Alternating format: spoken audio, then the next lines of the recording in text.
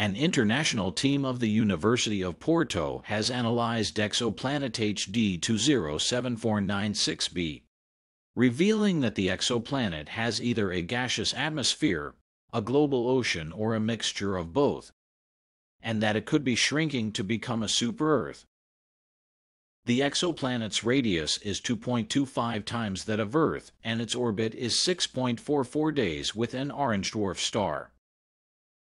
Scientists are using the high-accuracy radial velocity planet searcher to characterize the atmosphere of the exoplanet, which could help to determine whether close proximity to the host star causes the small planet radius valley, a gap between the masses of rocky planets bigger than Earth and gaseous planets smaller than Neptune.